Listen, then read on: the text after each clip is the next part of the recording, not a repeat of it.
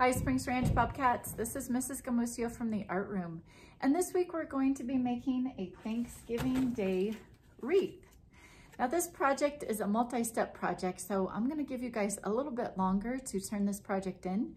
So you'll have the rest of this week and all of next to turn this in, and it is due November 22nd, the Sunday before Thanksgiving.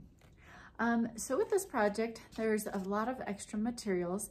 If you don't have these extra materials, I encourage you just to be creative at home, make what you can, and if you just absolutely don't have enough, you could also do a fall wreath drawing. And I've put a suggestion for a YouTube channel that has a great fall leaf drawing that you could follow along as well. So some things that you will need for this project are a paper plate that you can cut out the middle of. So you'll need some scissors, of course. And if you have one, you could use a hole punch.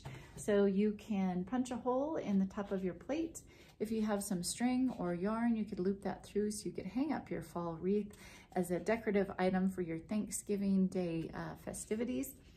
And you'll just want to cut out the middle of that plate so you have the outside to glue all of your embellishments on.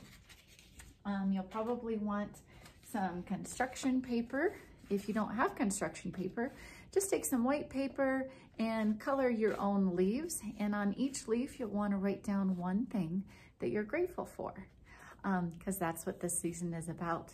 So artists oftentimes use art to express their feelings. So we're going to express the things that we're grateful for. Some of the things that I'm grateful for are my friends, my family, my students who I miss very much, and just having a warm home and good food. The target of our project is radial symmetry, or your wreath could also be asymmetrical, but what we're trying to do is create balance with our project, okay? So your wreath can be perfectly symmetrical, where you try to get things on the right side to be even with the left, or again, they could be asymmetrical, however you would like to create it, but the idea is to create some balance, okay? Some other suggestions for your project: you could go out and maybe get some stickers. You can, like I said, either draw or paint your own leaves. You could also use felt leaves or silk or other fall leaves that you have at home.